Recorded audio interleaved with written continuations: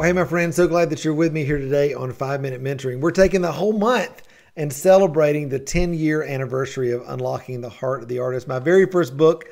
It's just incredibly gone all over the world and helped thousands upon thousands of artists step into the fullness of who God's called them to be. And I've just been choosing excerpts from the book during this month to just highlight things that I think are just really important in the book and just really powerful messages. And I only had 4 episodes to do this during the month of August, and I thought what I wanted to end on was the beginning, the foreword of the book.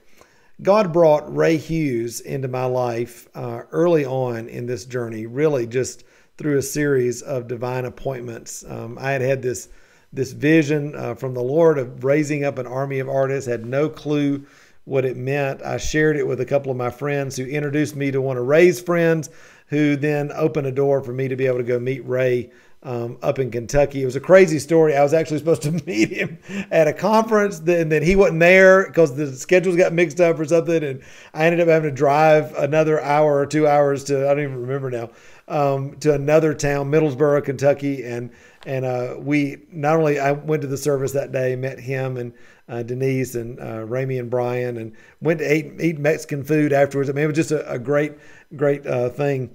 I never will forget. I'm going to tell this on Ray because it's so classic of Ray. We had lunch that day, and at the end of the thing, at the end of our time together, I was just so honored to have met him. I mean, I've been watching him, at Morningstar conferences and had his minstrel series for just years, and so very impacted by his ministry. And I was like, Ray, I'm just so, honored that you would, take the time with me today. And he looks over at me just as sly and dry as ever, and he said, well, if it blessed you that much, you can buy my lunch. I'm surprised he didn't ask me for a Butterfinger, which is his favorite candy bar. And I was just like, give me a break. But it just started this relationship that has been a huge blessing to me in my life. And we don't see each other as often anymore just because of moving and life and ministry and that sort of thing. But Ray was kind enough to write the foreword to Unlocking the Heart of the Artist. And it just set the tone for such an incredible book and an incredible journey for so many artists. And I wanted to use that as the excerpt today. And so this is the foreword from Unlocking the Heart of the Artist by my friend Ray Hughes. God created us in his image. We have been created by the Creator to be creative. He also created us to be worshipers. So if we are not worshipers of our Creator, we forfeit the reason or purpose for us to exist, a simple reality that is often overlooked. Sadly, this is one of the reasons why some of history's most gifted and creative people lived such tortured lives. Ever seeking and never finding is a sad lyric, to say the least. Yet that has been the song of many a dreamer with a locked heart. Truth be told, there are probably more Christians struggling with locked heart issues than non-Christians. I cite religious rules, unrealistic restrictions, and fear of man as the dominant violators of the born-again heart. However, the stories behind locked hearts can be as diverse and unique as the individuals that tell them. Life's situations and circumstances can ruthlessly rob us of the luster needed to live beyond our next crisis. Busy schedules become formidable and unconquerable enemies of our creativity and worship. How many lyrics have been lost to the clamor and clatter of busyness? How tragic to think of how many wondrously creative loved ones never had or took the time to fully live the greatest passions of their heart. Sadly, for many of us, too much living time is spent in existing and surviving, pushing true creativity and authentic worship into the back seat. When survival becomes our focus, heartbreak and disappointment lead us to shutdown.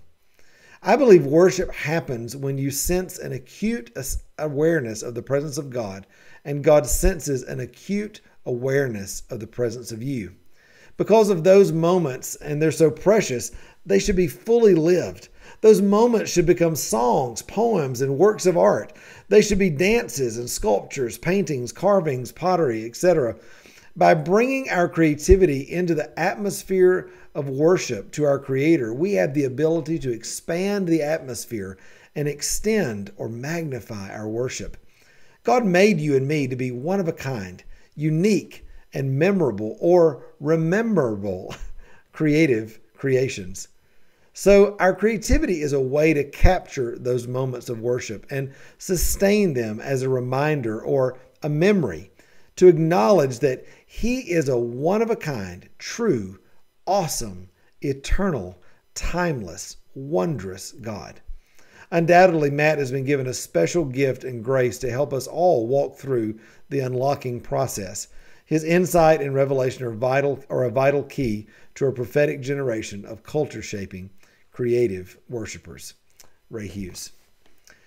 Listen, I'm so grateful for Ray and again, so many other spiritual fathers and mothers along my journey who were part of waking me up to the fullness of who God created me to be. And I'm so honored to be able to be used by God to be able to do the same thing in your life. I pray that you'll grab the book, that you'll grab the audio book, the ebook, that you'll just enter in to the journey of allowing the Holy Spirit to unlock your heart so that you can step into the fullness of who God's called you to be in the kingdom. I love you, my friend. I hope you'll continue listening here on the Thriving Christian Artist. Until next time, remember, you were created to thrive. Bye.